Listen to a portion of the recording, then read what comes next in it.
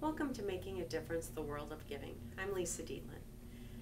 In the days that followed the shootings in Connecticut at the Sandy Hook School, many of us wondered why.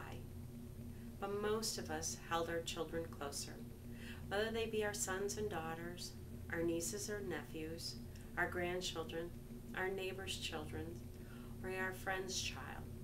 We took a moment to pause and recollect their role in our life.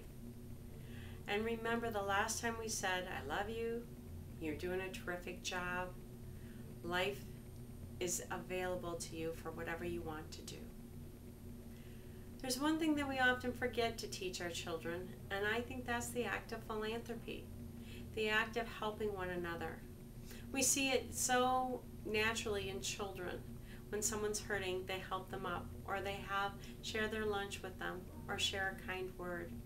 I think it's really important as we approach 2013 to maybe take up the cause of teaching our children philanthropy, love of one another, so maybe these senseless acts of violence will stop.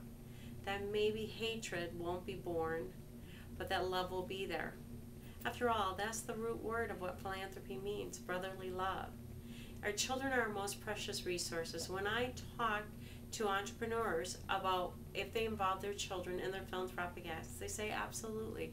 I want them to know how to give back, how to make a difference in this world.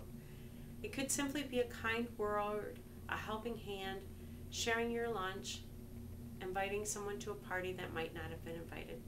We need to teach our children how important philanthropy is, so that they too can grow up and be making a difference every single day. This is Lisa Dietlin.